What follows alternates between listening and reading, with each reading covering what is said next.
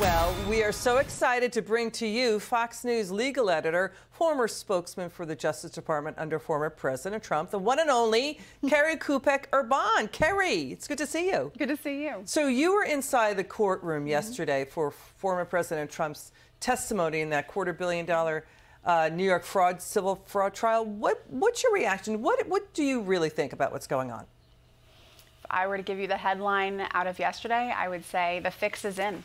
The way they are applying the law against the former president in a way they have never applied the law to anyone else in New York State. Our brain room found that. We have lawyers on that research team. They said they could not find a single instance of New York prosecuting and convicting someone for inflating their real estate value, the assets, without a victim. That's what's happening here. The way the Attorney General has been conducting herself is also highly unusual, inappropriate, even attending trial each day. AGs don't attend trials. They have a lot going on, and they're doing that on the taxpayer's dime. So for her to be setting aside everything she has to be doing every day as she does her job in New York to just sit there and smile and make statements to the press is just, it's so unusual, this whole thing.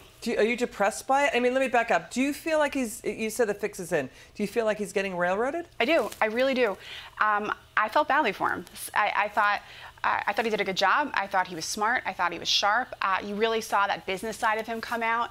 And the 2 points that he kept coming back to was, first, if anything, I undervalued my properties. Now, of course, and that's very Trump-like, but I think there is something to be said for that, given the fact that this court, or I'm sorry, the AG's office found that Mar-a-Lago is valued at $18 million. That's laughable. Anybody looking at Mar-a-Lago knows it's not $18 million. Now, Trump has said it's worth $1 billion. I don't know, maybe it's something in the middle, but it's certainly not $18 million. So he was very angry in court, telling the judge, they haven't done their job. They don't know how to value properties. They haven't done this. Why did they not do this properly? And the second point he kept coming back to was that with each statement of financial condition, this is the thing you submit to the bank to say, hey, look, this is what the property is valued at, and this is where all the contention, right, this is where it lies. He said that there is a disclaimer on page 1, and it's throughout the entire statement, that says this is our position, but you have to do your due diligence, you have to do your own analysis, and really, if you don't, it's on you. And these banks took these statements and they went forward with giving him the loans, and that was that.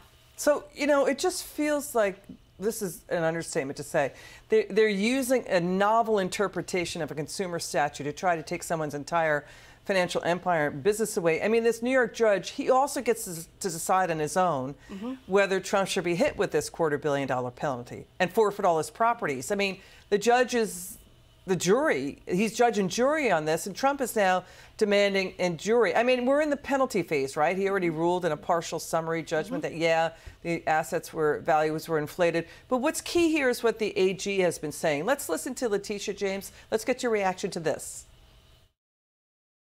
The President of the United States has complained that I'm engaging in some sort of political witch hunt, that I've got some personal vendetta against him, that I campaigned against him. That is not true. I look forward to going into the office of Attorney General every day, suing him, defending your rights, and then going home. We're going to be a real pain in the We will rise up together, and we will resist this president that ultimately will bring him down.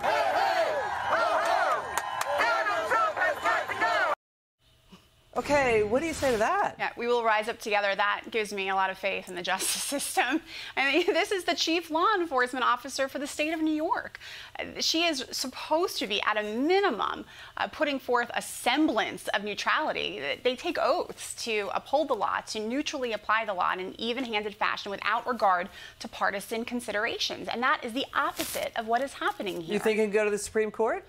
I think they'll appeal it to the New York appellate courts. The problem is in New York, judges are elected, and they're all Democrats. And I say the problem, and the reason I say the problem is because in order for a Democrat, one of these judges, to side with the former president, they would have to break rank.